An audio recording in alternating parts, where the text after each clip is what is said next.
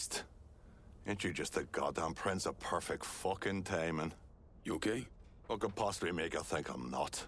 You got them cars I asked for? Yeah, I got them. Good. Because now we need boats. The fuck does the IRA want with boats? The IRA comes knocking at your door, you don't ask questions, you just do it. Otherwise you'll wind up with your pecker jammed down your own throat, which from what I hear ain't as much fun as it sounds. Besides, it ain't like you're not getting a healthy piece of the action. This shit ain't adding up. And it makes me nervous. I don't like being nervous. We're partners, lassie. But you don't run everything in me fucking life. I got concerns that stretch outside of what we're doing. You talking about Nikki? Is this IRA shit about to blow back on her? No, that will not happen. Just so we're clear, if Nikki gets caught in the crossfire of your shitty life choices, puking in the fucking sink will be like your sweet 16 compared to what I'll do to you.